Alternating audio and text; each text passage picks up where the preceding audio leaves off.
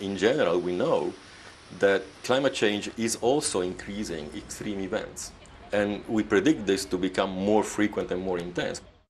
Global temperatures have been on an upward trend for more than 50 years. Human activity has released growing amounts of carbon dioxide gas into the air, adding to the warming. Summer heat waves are not unusual in Europe, but this one has hit much earlier than normal. Average national temperatures for June tend to hover in the 20s. Top temperatures are often much higher though, and some parts of France and Germany this week are expected to break those peak records.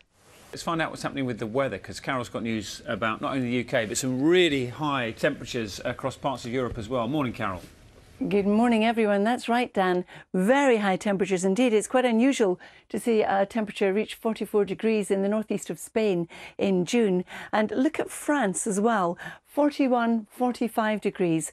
Now, there are different records we can talk about, but if we pick on France and the June record for France is 41.5. So you can see in Nîmes in the next few days, we're looking at high 45.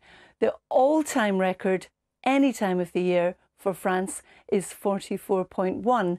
So once again, we could see that record smash. These are not records we necessarily want to see broken. That is pretty horrible to be out in.